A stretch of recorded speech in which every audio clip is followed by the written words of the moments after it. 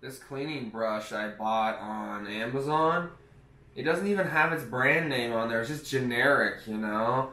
But, yeah, just generic made. And then, it's as good as any one. You know, these started popping up back in, like, 2009. I started using them.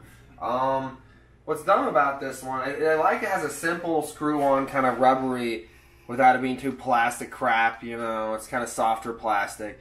But then there's this rubber thing, so like you can hang it like this.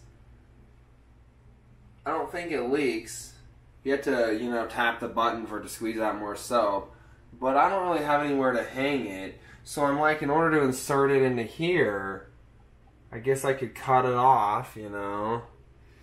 Because else you have to tuck the end out the little side thing, and then it's not convenient to stick it in very fast. Yeah, you can't stick it in fast. I don't know.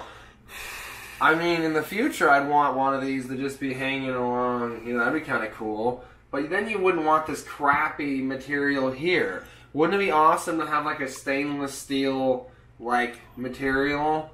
Yeah, instead everything's just drywall.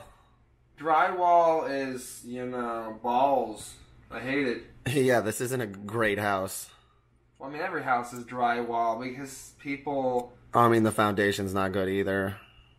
Well, that's true. I mean, Foundation's terrible. there is no foundation. Yeah, that's what I was saying.